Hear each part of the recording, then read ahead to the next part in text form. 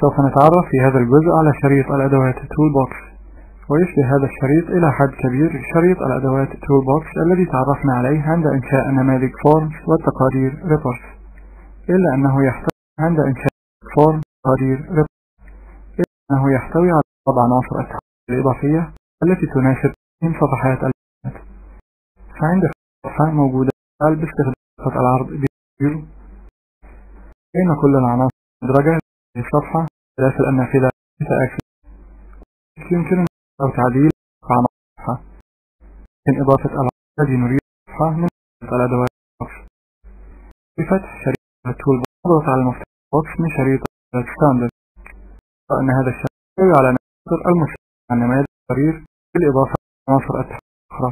وهنا عنصر كومباوند يستخدم لعرض أحد حقوق البيانات لعرض نماذج حساب.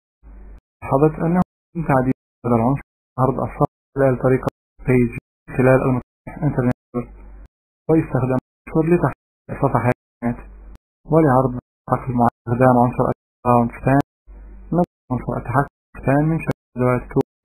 ثم نضغط مع الحقل الذي عرض بيانات لوحة في الموضع الذي داخل صفحة البيانات نترك مفتاح فيتم عنصر التحكم. وأثناء التحكم بهذا العنصر نضغط مع نقاط الأبعاد إطار للعنصر، ضغط على فيو لعرض الصفحة داخل طريق بيج فيو. نلاحظ ظهور بيانات الحقل قمنا بإدراج إلى الصفحة. لاحظ أنه لا تعديل بيانات الحقل كمان، ويمكننا من التحكم بيان عنصر الافتراضي للصفحات. نضغط مع السحب هذه الحقول صفحة البيانات. نلاحظ أنه يتم بيانات الحقل باستخدام عنصر تكست بوكس، أن العنصر الذي للصفحة عنصر تكست، ولجعل العنصر باونس عنصر التحكم للصفحة نفتح القائمة ونختار بيج، ومن لوحة الداتا نضغط خانة ديفولت تايب ونختار سان قائمة، ثم روز للمربع بالضغط مع لأحد الحقول لوحة فيلد.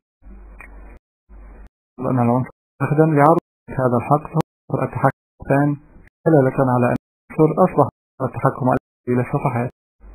أما عنصر سكرولينج فيسمح كتابات تعبير expression أو أي كتابة أخرى، وهذه الكتابة معدل معين.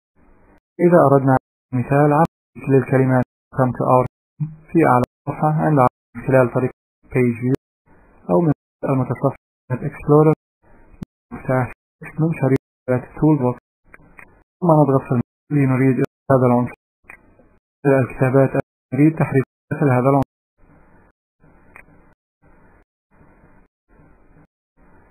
الانتقال العرض نلاحظ الكتابة أفقيا في الصفحة، كما يمكننا الصفحة من المتصفح مشاهدة كيفية ضغطها عندنا على شبكة الانترنت. وقد الصفحة من خلال المتصفح يجب حفظ التعديلات التي قمنا بها على تعديل الصفحة. فنضغط مفتاح في ثم نضغط على السهم على مفتاح ونختار ويب بريفيو أو نفتح فايل ونختار بيج بريفيو، فيتم صفحة البيانات خلال المتصفح كما نرى.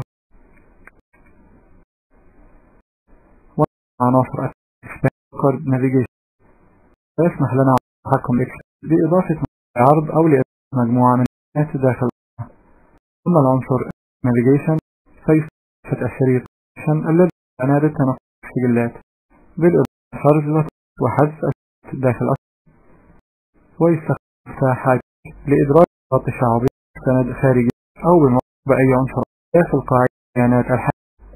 أما المفتاح انترلينك فيستخدم صورة ارتباط تشبيهي على هذه. والمفتاح يستطيع إدراج ملف فيديو من خلال